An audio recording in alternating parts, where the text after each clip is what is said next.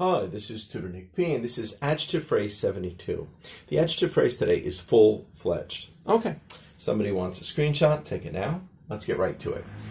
If something is full-fledged, it is completely developed, or someone is completely trained, or someone is of full status or full rank. Okay, let's continue. It can have a second meaning too in relation to birds, where is really where the main meaning comes from. Having a complete set of feathers. Okay, let's continue. The origin is related to the definition with birds.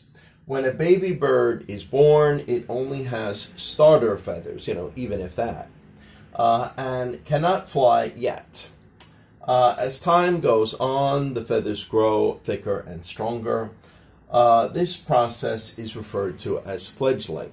Okay, the word fledge comes from the Old English fledgy, maybe. This meant that the feathers were ready to fly. Okay, thus it came to mean fully developed. So this is where it actually does come from. All right, and we have 4 examples of this.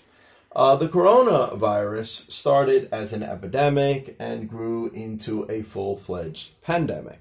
Okay, of course, pandemics are a lot larger than epidemics. All right, number 2 here.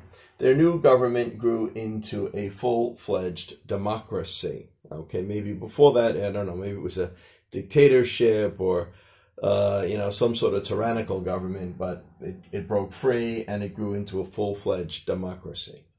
Okay, number 3 here.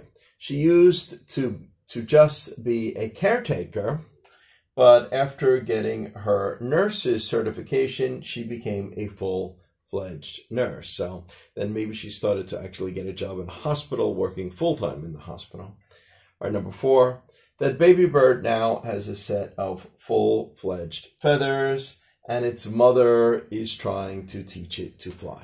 Okay, good. I hope you got it. I hope it's clear. I hope it's very informative. Thank you for your time. Bye-bye.